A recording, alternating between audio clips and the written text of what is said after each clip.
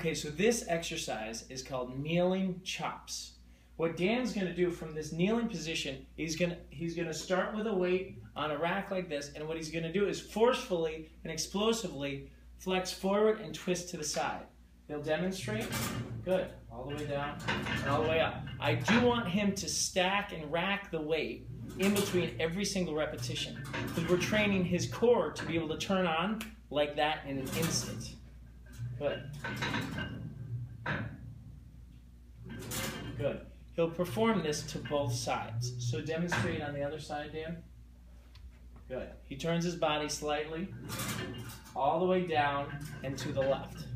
This is called kneeling chopping. Hi, I'm Dr. Scott Hoar, and if you like this exercise and want to see others like it, don't forget to subscribe to my page.